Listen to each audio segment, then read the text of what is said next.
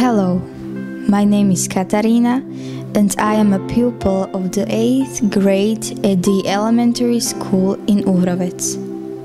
Uhrovec is the largest municipality in the district of Banovce nad Bebravou. It is very well known by the fact that 2 out of 3 most significant Slovaks in history were born here.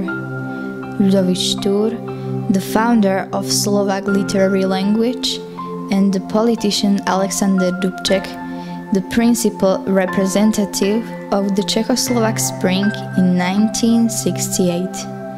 In Uhrovec and its surrounding can be found many monuments and sites.